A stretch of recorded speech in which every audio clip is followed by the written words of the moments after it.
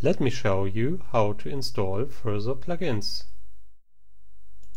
It's easy to install further plugins using OpenChrom. You see a CDF chromatogram here in the overview, but the HLN chromatograms can't be opened.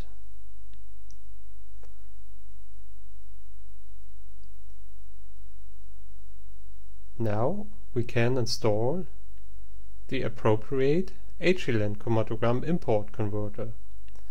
Use the marketplace, go to Next, and install the HLN converter, but install the OpenChrom Keys plugin first. Simply click on Install, and the key plugin will be selected automatically. Go back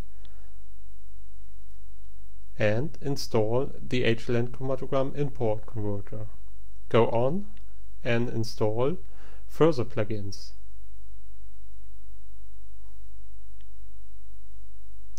For example, an SDB identifier or a scan remover filter.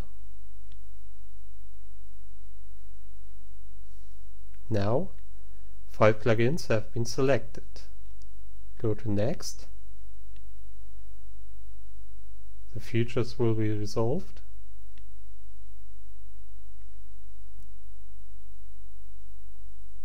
And listed. And take a look at the copyrights.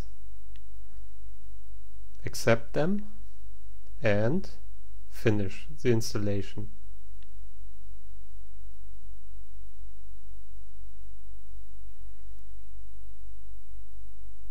The plugins will be installed now, and the warning can be accepted with OK.